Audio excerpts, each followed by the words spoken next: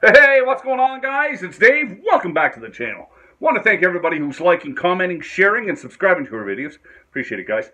Okay, this is pretty interesting, actually. The WHO, the chief scientist of the WHO, is not convinced the vaccine will prevent transmission. And he also went on to say that this is probably not the big virus that they expected. But they said that this virus may truly never go away. That's what the WHO said. Okay, but this is a comment I love, and I quote, "I don't believe we have the evidence on any other vaccines to be confident that it's going to prevent people from actually getting the infection and therefore able to pass it on."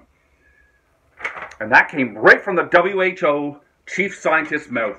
Isn't that interesting, huh? So why isn't Theresa, Tam, and Justin Trudeau relaying what the WHO has said?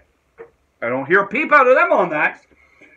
It seems alarming that Tam and Trudeau have such great faith in the WHO, but when they say something that contradicts what Trudeau and Tam wants, you know, it's kind of hidden. It's kind of away. I don't hear anything. I watched. I didn't see Tam make a public announcement what the WHO said. I didn't see Trudeau say, hey, you know what the WHO said? You notice it's kind of kept quiet from Canadians. Pretty alarming, isn't it? Pick and choose what they want us to know. Anyway, guys, you take care. Please be safe.